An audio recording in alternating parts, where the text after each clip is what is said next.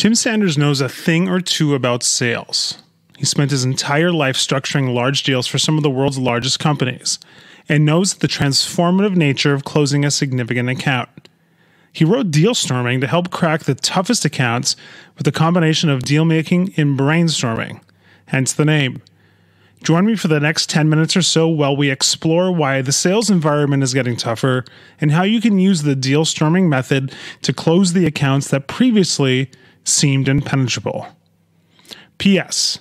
While this might seem like a book geared towards very large companies, this is a methodology that can be used by companies of all sizes.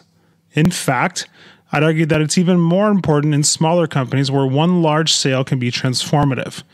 If you're a solo entrepreneur, consider doing this exercise with a group of advisors or mastermind group participants. Why selling is getting harder, not easier. Every once in a while, an account comes along that you must win. Maybe it's because of the size of the deal, or maybe it's because of the significance of adding a logo to your customers page of your website that will unlock previously untapped markets for you. In these situations, a new approach is warranted, one where you take advantage of the collective intelligence of your team in order to get the deal done.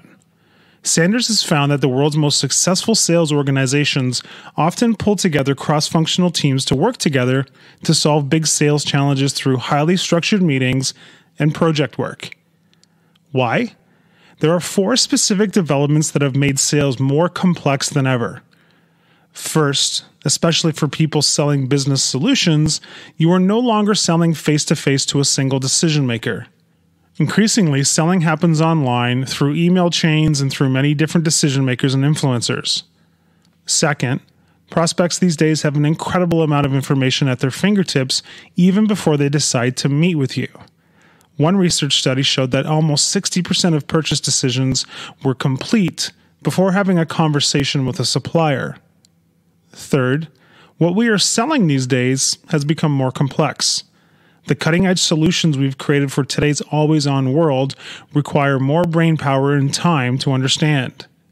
Finally, the tools that are being built have made it increasingly less difficult to start a company, meaning that there are more and more competitors in the marketplace today. When you put all of these factors together, it's increasingly difficult to close deals, especially ones that can transform your company. This is where Dealstorming comes in. When your traditional sales approach gets stuck, whether you're using the challenger sale concept, spin selling, or any other sales methodology, it's time to bring the team together to get the deal over the finish line. Which begs the question, where could you get stuck in the sales process? Sanders has identified 4 distinct phases you need to bring a sale through. The first stage is contact. This stage involves engaging with all of the relevant parties at your prospect's company, the informers, influencers, mobilizers, and decision makers. The second stage is conceive. This is where you come up with a vision of how your company can help your prospect company achieve more of what they're looking to achieve. The third stage is convince. At this point, it's about getting your prospects to buy into the vision you've created. You'll often find yourself arming your internal champions with ammunition to sell your proposal to other influencers and decision makers you'll never get to meet. The fourth and final stage is contract. This step needs no explanation. If you find yourself stuck in one of these stages with an important prospect after you've followed your current methodology, it's time to move on to the first stage of Dealstorming. Dealstorming step number 1, qualify. The first step is to make sure that there's actually a problem that can't be solved without outside assistance. For instance, have you actually applied your current sales process correctly and completely? Once you pass that stage gate, you want to determine the strategic value of the sales opportunity to your company. The things you'll want to consider here are revenue opportunity, branding power, and market penetration. Will this deal add to any or all of those business drivers? Sanders suggests that you give the strategic value of the sale a score on a scale from 1 to 10. Next, you'll assess the degree of difficulty in solving the sales challenge in light of the resources you currently have available. Again, give the difficulty a score on a scale from 1 to 10. Finally, you determine the amount of people you'll likely need from your company to solve this challenge by multiplying those two numbers together. If you gave the strategic value an 8 and the degree of difficulty a 9, you end up with a resource score of 72, and you fall within the highest category where you might pull in up to 12 people from your organization to work on this problem. Scores below 10 don't require anybody. Between 10 and 29 requires 2 to 3. Between 30 and 49 requires 4 to 5. Between 50 and 69 requires 6 to 9. And above 70 requires 10 to 12. Of course, you should only use these numbers as a guideline only. And if you're going to err on one side, err on the side of including less people, not more. Dealstorming step number 2. Organize. Now you know how many resources you need, it's time to decide who specifically needs to be involved. The guiding concept here is to include all the necessary internal stakeholders so that the problem solving and execution can work together. There are 4 different roles you'll need to fill in any Dealstorm. The problem owner is the person who is ultimately responsible for solving the sales problem. Usually this will be the account executive. The sponsor is the person that will be in charge of qualifying the Dealstorm and then give guidance on the feasibility of the potential solutions. You want to avoid bringing in a senior executive in this role unless you absolutely must. The next role of that in the process is that of resource. This will be the bulk of your team and can come from anywhere in the company. They will bring insights, objections, and participate in executing the deliverables of the Dealstorm. A question you might want to ask yourself here is, who is excluded from these conversations for the wrong reasons? You should also consider seeking out people in your organization who are in the same role as the people you are trying to sell to. A final role in the Dealstorm is the information master. This person is in charge of making sure that everything is documented and followed up on in the Dealstorming process. If possible, they should create a shared workspace online for everything to do with the Dealstorm. Google Docs is a good candidate here. Now it's time to recruit your team members and convince them to join your Dealstorm. Remember, you are assembling a team of volunteers, not conducting a draft. So you'll need to be convincing in your pitch. Take the time to make a convincing argument about why they'd want to join you on top of everything else they have to do. Reach out to each person individually, preferably in person when possible. If you can't invite them in person, use video instead. Dealstorming step number 3, prepare. The next step is to get your team ready for the Dealstorming session itself. The account executive prepares the team by writing a comprehensive but compact deal brief. It should give everyone involved the key information about the account and frame the sales challenge in 4 pages or less. You should send this brief out to your team at least 3 days prior to the Dealstorm, and when possible, allow them a weekend to review the brief before participating. Remember, you're asking these people to participate outside of their regular day-to-day responsibilities. Here's the format it should follow. Problem question. Here's an example you might find often. You have a champion at your prospect who's given you some small orders, but won't introduce you to the key decision makers so that you can close a more strategic deal. So the problem question might be, how can we get introduced to the key decision makers so that we can close a more strategic deal? Opportunity statement.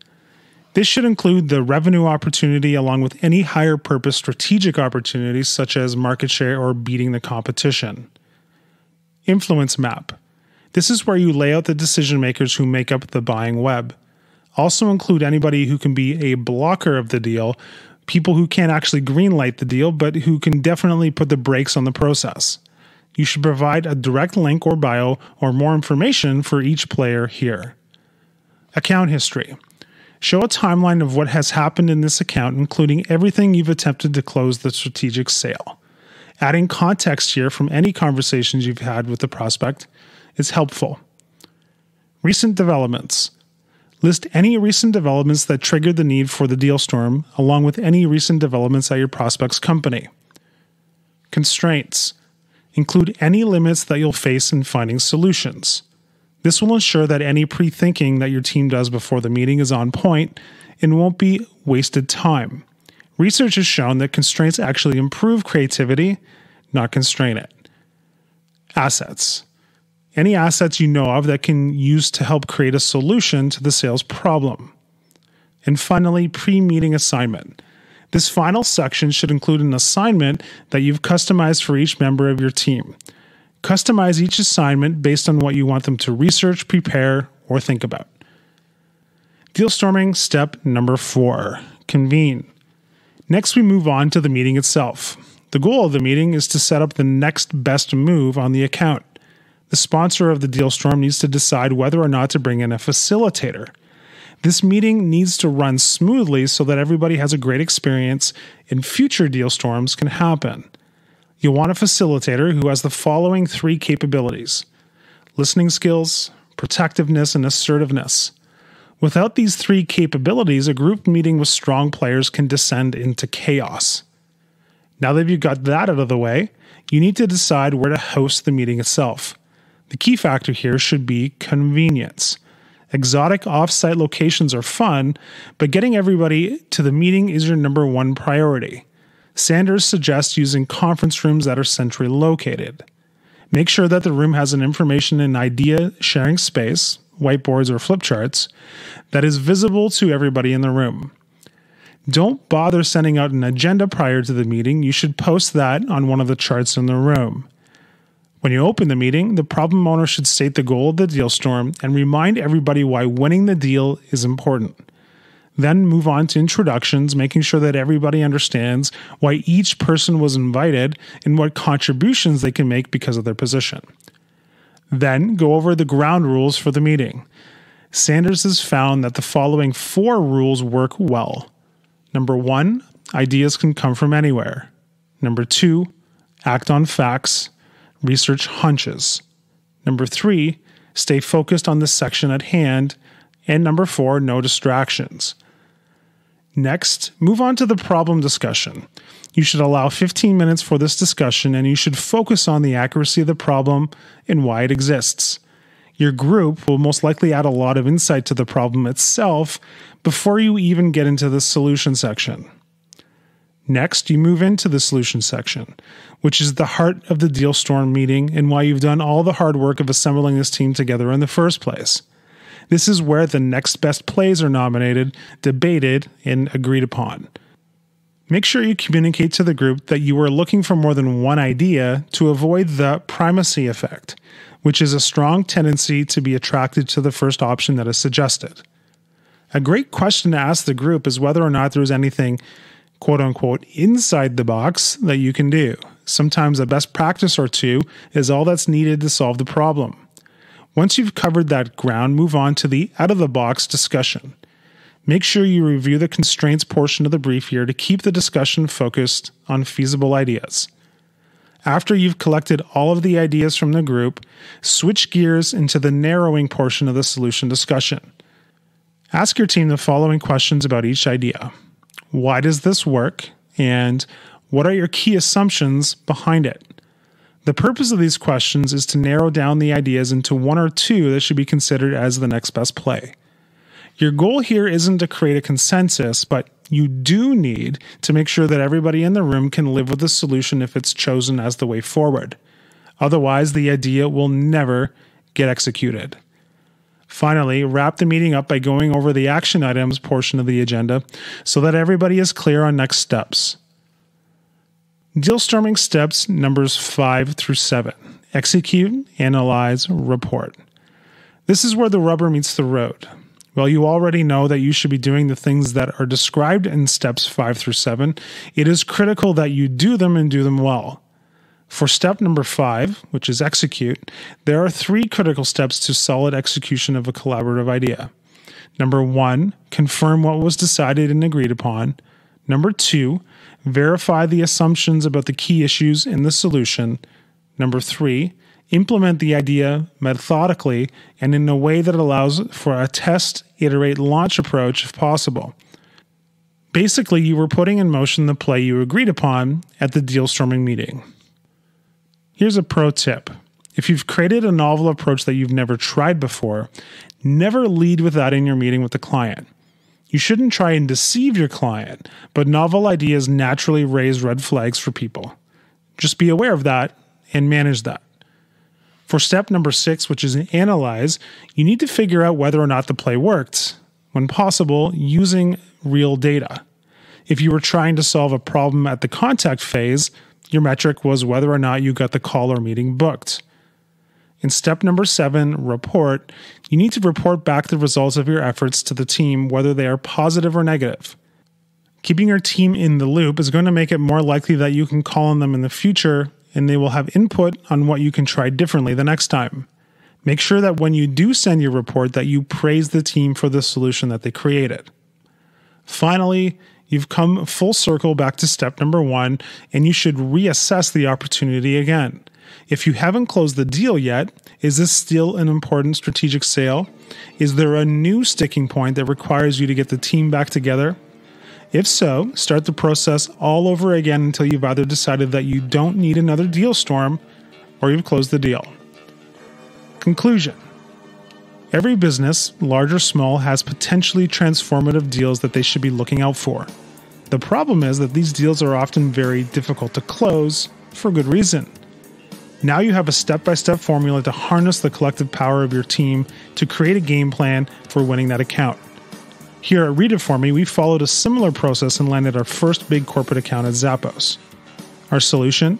Email the CEO directly with a detailed rundown of why our service was a complete fit for their corporate culture and how this could be a significant win for them.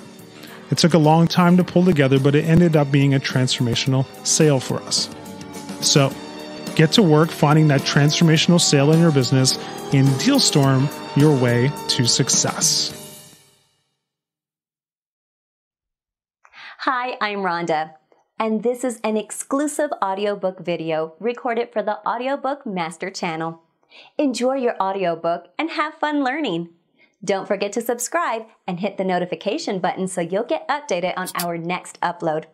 If you liked the video, give us a thumbs up and say your thoughts about the book we just covered.